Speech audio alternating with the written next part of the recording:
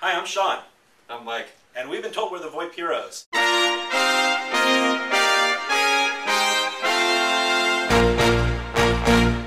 So, you gonna wear a cape today? No, I opted for the tights. Opted for the tights. I think you opted for a hunting outfit. Are you afraid somebody's gonna shoot you? September 12th, buddy. September I'm representing my Clemson Tigers today. Shameless plug, huh? Yeah. All right, so today we're going to talk about quality of service, or what most people call QOS. At bandwidth.com, we think of QOS as really the quality of the total conversation, or the quality or perception of that conversation to the customer. So we look at it in three different areas. Does the call work? Meaning, did you pick up the phone, were you able to dial, and were you able to talk to somebody on the other end? Was that conversation that you had clear and easy to understand? So was the clarity good? And then was it consistent? So every time you pick up the phone, you should have the same ability to call and the same ability to have a clear and concise conversation without interruption of noise or echo or any kind of problem along those lines. So what Mike's going to talk about today is what four simple things you can do to make sure that you have the best possible chance for a good quality conversation. So, Mike? Right, and it's not rocket science. Really, you're looking to pick up the phone, make a phone call, and have it work, really, at the end of the day.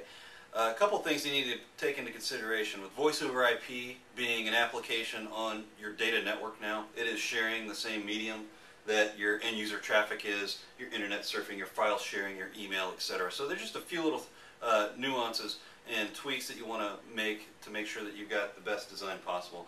First and foremost, network design.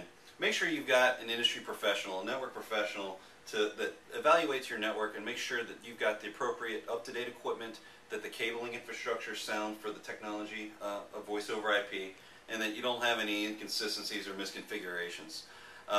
The second point, make sure you select a quality internet provider. So that's the company who gets you to the internet. It could be a cable provider, a DSL, or a company like bandwidth.com that provides a wide variety of services.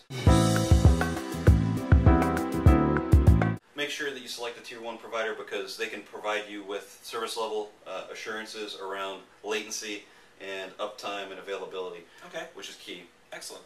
Third piece, your end users, and this is probably the biggest component. Many small businesses just simply do not have the technology, or in some cases the know-how, to manage what their end users are doing. And while we'd like to think all of our employees are doing what they should be doing on a daily basis, the fact of the matter is some of them are not. They're surfing the internet, they're looking at YouTube. Yeah, this guy. I'm always on YouTube.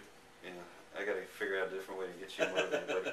So, downloading movies off the internet. Some of them might even have infectious software like torrents that are forcing data out of their computers when they don't even know it. So, our policy here at bandwidth.com, since we can't typically dictate how our end users manage the users on their network, we deploy a piece of equipment at the edge of the network that manages voice over IP, is able to differentiate, determine what's voice over IP and what is not, and takes care of that quality assurance and making sure there's enough bandwidth or throughput for that voice over IP. So this is a black box that we... It literally is, yeah. Literally a black box, so... Yep. Excellent. And if they paid us a little bit more, I'd tell them the name. Or we'd spray paint it white for them, so absolutely. Fourth point, make sure you select the quality voice over IP provider. Bandwidth.com might be a good choice.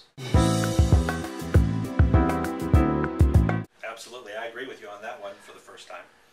So make sure, with the invention of voice over IP, there's lots of companies popping up all over the place, and I'm not saying that, some of the greatest companies in the country today weren't started in the garage. Probably don't want to go with one that's in the garage at this point in time. So make sure you do your homework, make sure you've got a reputable company that's got some history, that's got some business references that you can look at, that has an engineering staff for you to talk to make sure you've got all your business and technical questions addressed. Excellent. Well, once again, I'm Sean. And I'm Mike. And we've been told, I think we're the VoIP Heroes, so...